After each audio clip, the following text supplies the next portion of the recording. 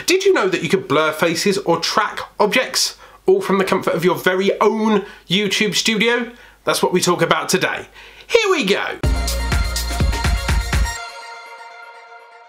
Hello and welcome back to another video. I'm Alan Spicer, your YouTube certified expert. And if you're looking to start a YouTube channel, grow your YouTube channel, or push your brand out there onto the second largest search engine on the internet, you should click subscribe.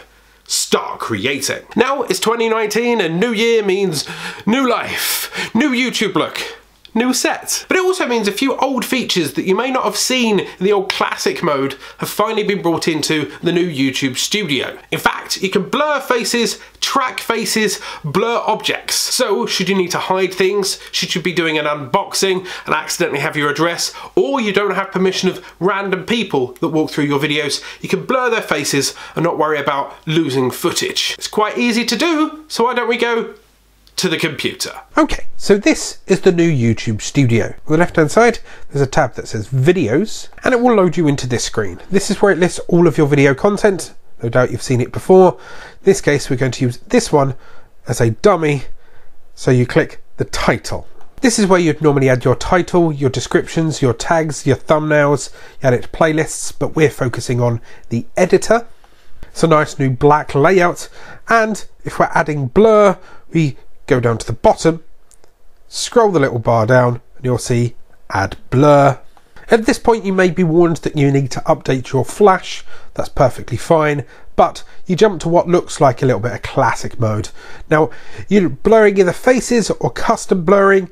If you're blurring faces, it will be specific faces. If you're choosing to track something that's moving across the screen, you'll use the custom blurring. For custom blurring, you simply click edit. You go to the point where you want to blur something, so let's jump to the middle of the video, and then you click pause. Then you select something in the video that you wish to blur. So let's say I want to blur out this section of the video. Say for example I accidentally put an address there, for example. I can then highlight that area. It will then scan through the video so it then knows that what it is blurring before and what it's blurring after. Once it's been done, you'll see that it pops up here.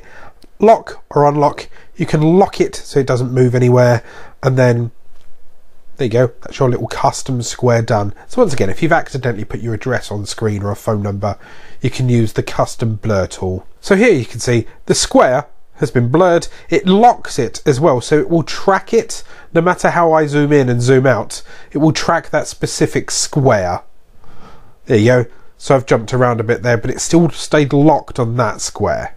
If you're using blur faces, click edit. It will then process your video. It will have a look. It will find faces for you. It can take a little bit of time, so you can click process and then go elsewhere. So after it's processed a little while, it identifies the faces in the videos, and it also tells you the timeline of those faces in that video. So if I want to blur my face, I select me. It then goes through the video and applies a blur to my face. Look at that, it's like a giant thumb smear print. And if you click play, you'll see what it does. It traces and tracks my face. Now it's like I'm Christian Cage in the WWE. If you get that reference, I love you. It finds you, it tracks your face, and it makes sure that you can be removed. Now, as you saw, there was parts in the intro where it kind of blurs indiscriminately. It goes over graphics and stuff, so it's not perfect, but if you want a quick removal of someone from your video, then there you go. That's how you add your very own custom blur and blur out individual faces. You click save and you are done. So that's how you can blur faces and objects in the new YouTube studio. For more YouTube tricks and tips and features within the new YouTube studio, I've done a wonderful playlist up here. Remember to hit subscribe for more YouTube tricks and tip tutorials, and of course hit that notification icon so you're alerted every time I go live. Go out there, start creating.